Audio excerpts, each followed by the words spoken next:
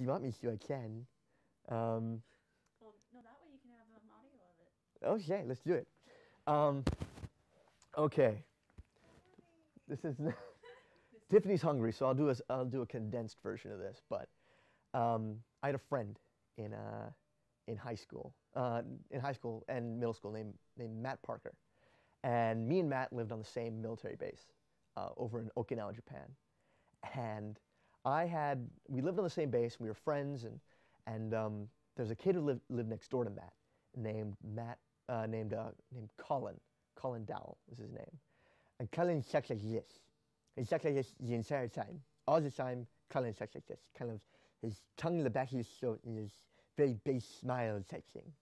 And it was funny because we'd see Colin. Colin was about 15, 16 years old, about sophomore in high school. And we were like seventh, eighth grade.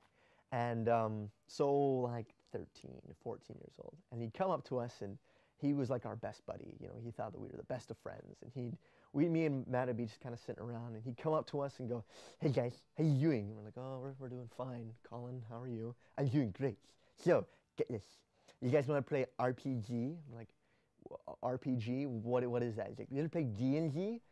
D&D, and every once in a while, yeah. It was kind of like that. Just I made my own worlds and stuff like that, and we were going to play it my way.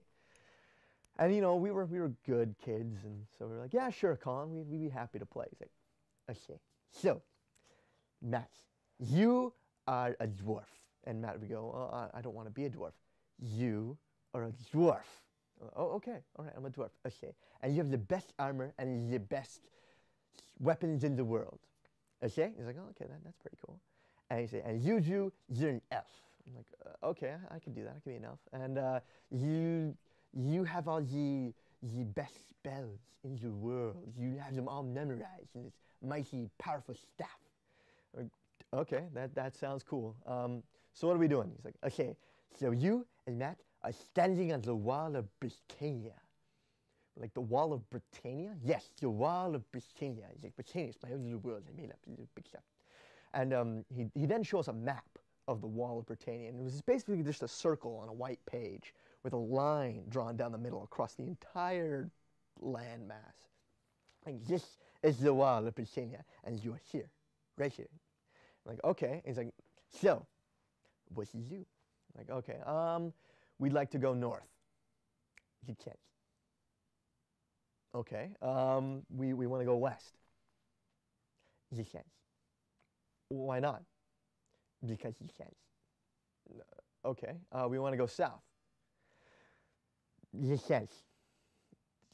"Why not, Colin? Why can't we go south?" You can't. You just can't."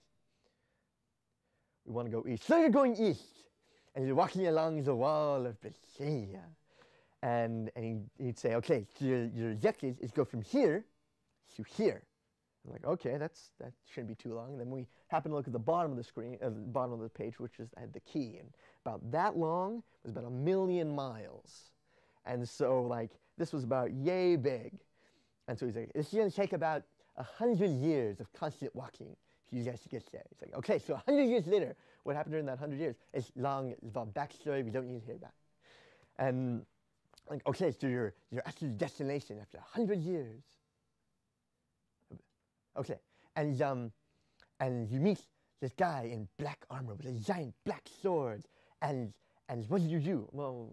Well, we've come all this way. I guess we confront him." "Okay, so he comes up and he kills you. Now you're dead." "Okay," and he takes all your armor and all your weapons and gives them to me. I mean, someone who looks like me. And we're like, "Okay." He's like, "What do you do?" "Oh, too late, you're dead." And he just takes all your spells and your staff and gives them to me. I mean, someone who looks like me. "And you're dead." "Thanks, Colin. That was terribly fun. We'll be going now." And we'd leave, and he'd try to stop us and be like, "Okay, guys, that was fun. See you later." And he's like, "I'll be here tomorrow," type thing. And we'd play with him at least 2 or 3 times a week. It was always the same thing. We died in so many different ways.